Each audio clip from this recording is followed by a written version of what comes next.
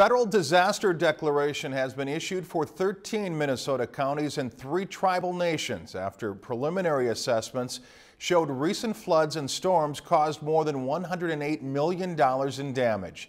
The disaster declaration covers Aiken, Carlton, Cook, Crow Wing, Dakota, Goodhue, Kandiyohi, Lake, Meeker, Pine, Rice, Sibley, and St. Louis counties, as well as the Fond du Lac Tribal Nation, the Mille Lacs Band of Ojibwe, and the Grand Portage Tribal Nation. The declaration means these areas are eligible for public aid.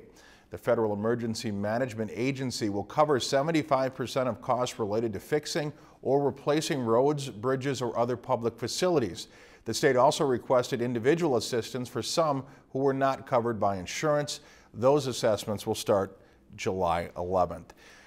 If you've enjoyed this segment of Lakeland News, please consider making a tax-deductible contribution to Lakeland Public Television.